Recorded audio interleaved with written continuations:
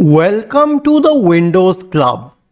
If you encounter the Windows 10 store error 0x80072EFD, then either read through this article on the Windows Club or simply watch this video. I'll guide you through the resolution. The first resolution is to clear the Windows Store cache. So press the Windows key and the R button to open the run window. Type the command ws reset and hit enter to reset the Windows Store cache. The second solution would be to disable proxy connections. For this, click on the start button, select settings, go to network, scroll down to the last tab which is proxy.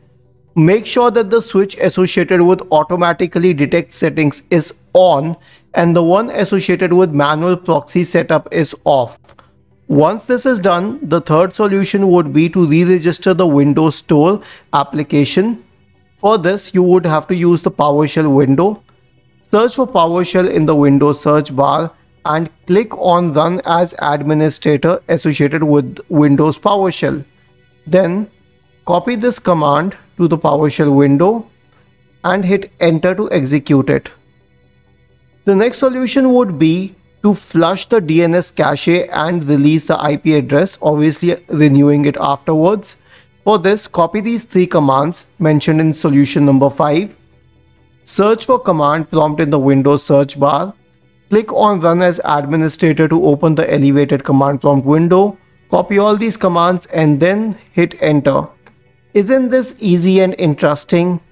If you have any doubts, please go to the original article on the Windows Club. Scroll down to the comment section and write your query. We will surely answer to it.